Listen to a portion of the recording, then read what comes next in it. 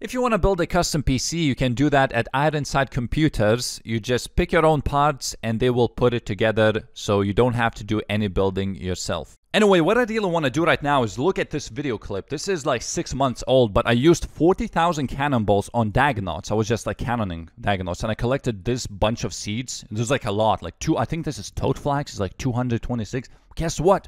I used up all of these seeds. Yes, if you look at my farming tab, I have only one each as a placeholder. I literally used everything. I used the ultra compost, everything, and this is what I got. I have like 700 cannantine. There's like snapdragon. There's like, look at the toad flags. Like, can I even use these? I have like no bird nests. I have to kill so much giant mole for this. I have like quantum. I have like avento. There's just so much hairblood experience waiting just to be used. Now, because this is all the money that I have, I can't really make unfinished potions. I think this could make like 3,000, a little bit over 3,000 finished, which I don't think it's enough, so I'm gonna have to go ahead and alch some items. I'm gonna go ahead and use all these runite bars that I have. That's gonna make like 80 rune full helms. And I recently got a level by smithing cannonballs to 92, and this is the exact requirement for full helms. Wait, I had these clue scrolls in the bank. I want to open them right now before I go and alch all the items. So let's start with easy one.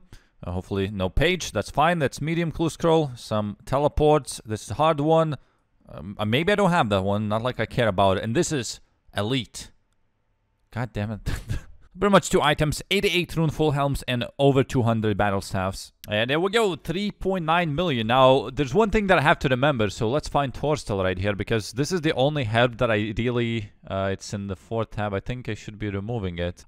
Basically, don't make any unfinished potions from these, because they are used to make super combat potions. They're used as the last ingredient. So I remember there was a time where I just completely messed up all my Torstels that I had. So let's go ahead and make unfinished potions. Currently have 4 million. How much is going to cost me? 2 million. So that's like 5,000 herbs that I got in total. We can actually tell by vials. I think it's like close to 10,000 that I just got. Now, it may seem like it's a lot of herblore experience, but not everything will be used. Like, I don't have anything for my toad flax almost. I have like 200 crushed nests or something.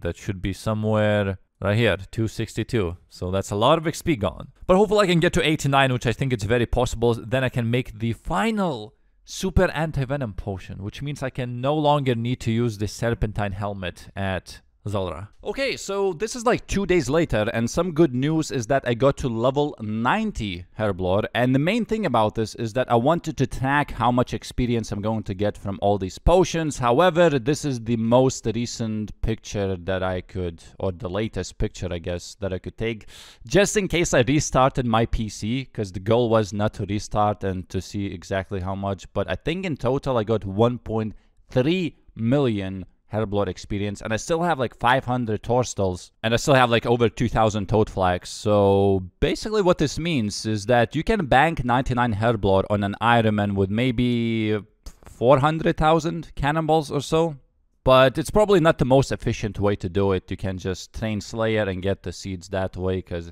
trust me, smelting all these cannonballs is not going to be pretty. However, if you really want to do that, that's a possibility. Like, if you just want to AFK, because that's a lot of AFKing. Well, except the bar making, because that's gonna suck, you know, buying all those iron ores and everything else. But just once you start, like, smelting them, well, I mean, smelting cannonballs, not the bars themselves. That's it. From that point, it's easy. Even the cannoning is easy. Unless you're doing medium clue scrolls, which, again, if you're an Ironman, you should probably do if you don't have ranging boots or wizard boots.